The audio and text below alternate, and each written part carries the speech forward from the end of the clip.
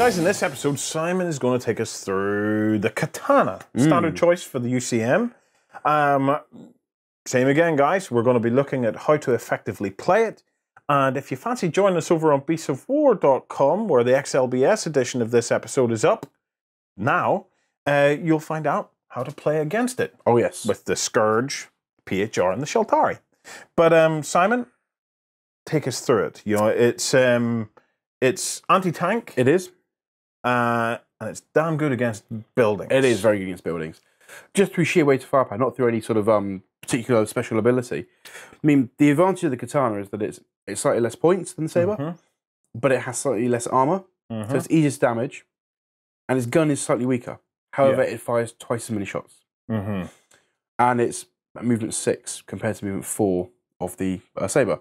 So it's much faster. It's 50% faster, twice as much firepower, but slightly weaker. Yeah.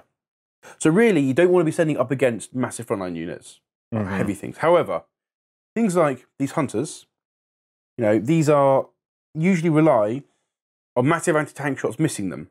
Because being a skimmer, you add 2 to hit them. So suddenly your 2+ to hit becomes a 4+ to hit. So half the shots miss. But we have twice as many You have twice as many shots. Yeah. Suddenly you're okay. And yes, you're only energy 9 with your shots, but they're only armor 8, so it's forced to hurt them. So, you know, on a good roll, you should take out 2 of them. Yeah. Maybe even 3, depending on how lucky you get with your shots. Yep. So they can, you know, things like that, like skimmers, lightly armored things, they are brutal against. I mean, if we look at some of the other races, they can even do well against things like the tarantulas.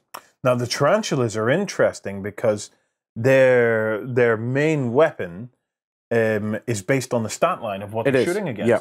But their stat line's not particularly great. Yeah, so for them, these weapons that will tear apart ridiculously heavily armored things on 2s only hurt them on 4s.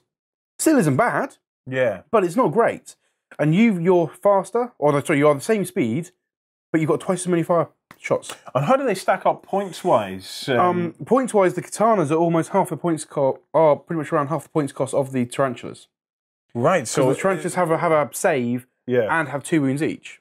So if you manage to take the tarantulas out and lost your Katanas in the process, that's not a bad trade-off. No, not at all. Not at all. And you can go toe-to-toe. That's actually quite an even fight. It really comes down to which way the dice fall when you roll them. Yeah, which is not bad odds, really. No. Especially that unit which is so devastating so much of the UCM army. You know, all your heavy tanks, your Sabres, your Gladius really fear the tarantula. These guys, while they should be wary of them, they're not really going to want to fire at your Katanas. They're not a vibe. They're not a real choice, juicy target. And what's the range of the Katana? Katana's 18 inches. And what's the range of the tarantula? It's actually 18 as well. Yeah, so it is an even and fight. And they can both move 6 inches of fire. Yeah. So it's again very flexible. I mean, it really comes down to the dice rolls. But if they're firing their tarantulas at them, they're not firing them at your Gladius, your Sabres, you know, your drone bases, all your big stuff. Yeah. Which is amazing. So the Katanas fill this role of being a faster, more nimble, more rapid-firing standard choice for the UCM. If you don't want to go down the Sabre route, if you like Gladius, big, heavy 2-wound tanks, then maybe you don't want Sabres as your standard choice, so you take Katanas because it gives you more shot output, it's more flexible at dealing with a lot of threats. Yeah, they're also good against buildings because through the sheer weight of firepower, they put out 6 shots. That's twice as many as the Sabres. Yeah. And at energy 9, that's 2 to hurt buildings. Which the energy 10 is wasted against buildings. On a 4+, though, it does 2 damage points. Yeah. So one squad could potentially do 12 damage in one turn. Which is enough to take out a small building. In one volley, and you can really cripple the larger ones. Yeah. And you don't have to buy a transport if you want to do that with your tactic. You can drive them on the back of the board. Yeah, because they're relatively quick, aren't they? You know, 6 inches. Yeah, it's not very quick, but for UCM, it's pretty quick. I mean, against buildings, the range is much further. So they haven't got countermeasures, the buildings. Yeah. So you can hit them from turn 1, go on the back of the board, slam shots into their buildings. What's their range against buildings? 48. 48? There we go then. Yeah. So, I mean, they are going to struggle against anything else probably depending till late game. Yeah. But early game, they can come on firing, hit your opponents, building in their deployment zone, near their deployment zone, cripple it early on, put some serious shots into it. I like The danger, of course, is, though, if you start playing some of the other scenarios where you've got armoured buildings with armour 8, suddenly you hit them on 4s. Yeah. That's a big swing in the odds for you.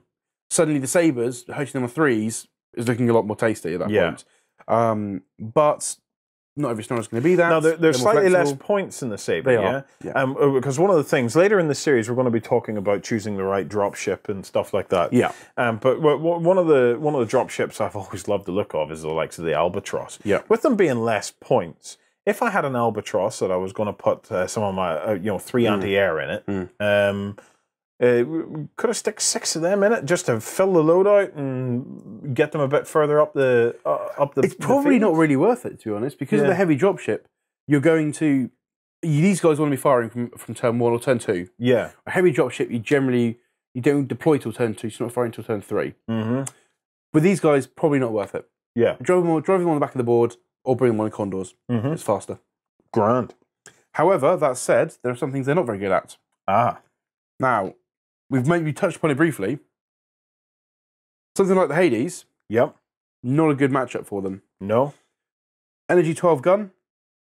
It can hit multiple targets at once. Yep. That's 2s to hurt them, 2s to hit them. They're in trouble. Yeah. They used to got 6 shots. They hit on 2s against the Hades. But they're only energy 9. It's armor 9. It's 5s to hurt. Yeah. You can't double damage. Not good.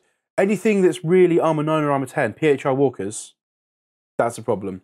Okay. I mean, armor 9, you can hurt on 5s. Okay, you can chip away, that's fine. If it's a smaller unit. If it's something big like the Hades, definitely a no-no. Walkers you can gang up on and just chip away on 5s and 6s. Yeah. But it's not an ideal matchup. If you're firing your shots into energy or armor 10 walkers or armor 10 tanks, yeah, that's the problem. Not a very good use of their firepower. Grand. So stay clear of the big stuff.